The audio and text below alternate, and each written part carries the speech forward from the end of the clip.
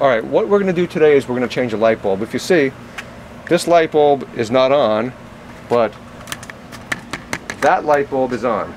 Alright, it seems pretty basic, but I know there are people that are wondering how to get a light bulb out of one of these lanterns. So, come a little closer with the camera, if you will.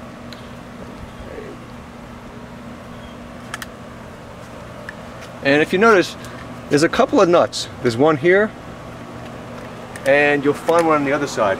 Now, depending on the actual lantern, you might have more than that. You might have 4 of them. You might have, you know, 2 and then one here and one here. But either way, you're going to have to loosen these nuts to take this bottom part down.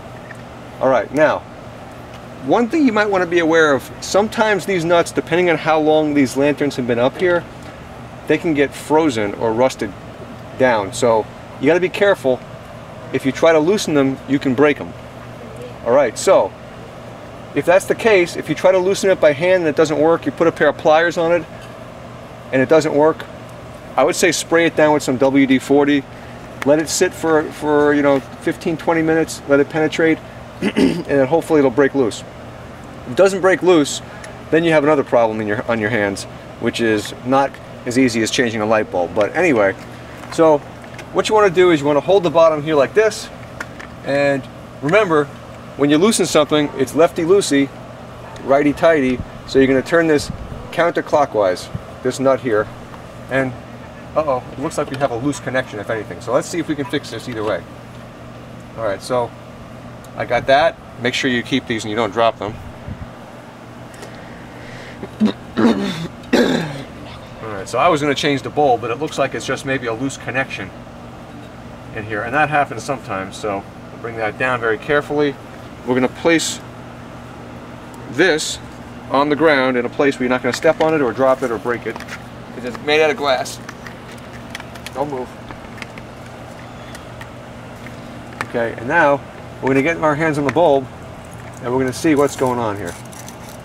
You know, it's corroded. It might be that the bulb itself is bad, it might be the socket's bad. So what we're going to do, try a new bulb. We're going to try a new bulb, but these fluorescent bulbs, you can't shake them around, rattle them, and hear anything in it. So what I'm going to do is I'm going to take another bulb, which I'm hoping is a good bulb. It actually is a used bulb from a different part of my house, but it was working when I took it out. So I'm going to take this, and I'm going to screw it in, and look at that, it comes on nicely. So it looks like the bulb that I took out, you see how I tightened it, it was still not working, but I unscrewed it. We're going to throw that one away. I put a new bulb in. Remember, when you tighten something, it's righty-tighty, so you screw the bulb in to the right. And then what we're going to do is we're going to take the lantern part, and just to be, you know, just to do things the right way, if there's any dirt, bugs or anything here, you want to wipe it out. In this case, it's not so terrible. It's actually a pretty good shape. So we're going to take this thing, we're going to line it up, make sure these little studs, see these little studs right here, they go back into the proper holes, and you're going to get your nuts. And by the way, with the nuts, there's a little rubber washer. Show them the nuts again. All right, see that? There's a little rubber washer also, and the rubber washer is important. So let's go ahead and get to work here. This is pretty simple, and we just fix this light. You don't have to call an electrician every time you want something very simple done around your house. Now some people will do that, and to call an electrician out to change a light bulb, it could cost you 80 or 100 bucks for something that you can do in basically 3 minutes with a little bit of basic know-how. And these are things that every person should know how to do to change a light bulb. Although I know there are plenty of people I know personally that have no idea how to change a light bulb. As crazy as that sounds, it is true. I have a friend that can't tell you the difference between a Phillips and a regular slotted straight screwdriver. That's for the next episode. But that's for the next episode. Alright, so